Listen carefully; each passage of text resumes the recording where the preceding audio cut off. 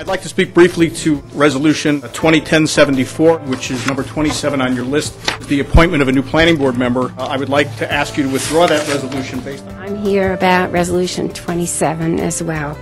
And I will also speaking to Resolution 27 and would urge you to withdraw this. I'm asking you also to withdraw Resolution number 27.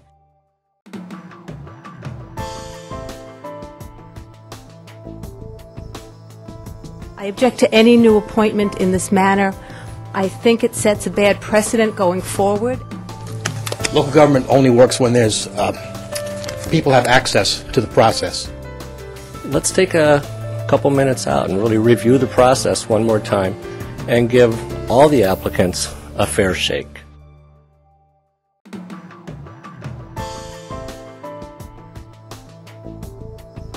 You said you were going to listen to what the voters wanted, and the voters are telling you we don't want Resolution 27 passed today.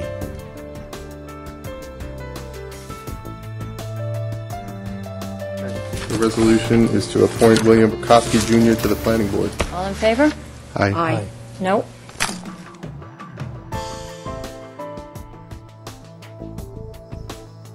I am not only disappointed, I am frankly embarrassed by this.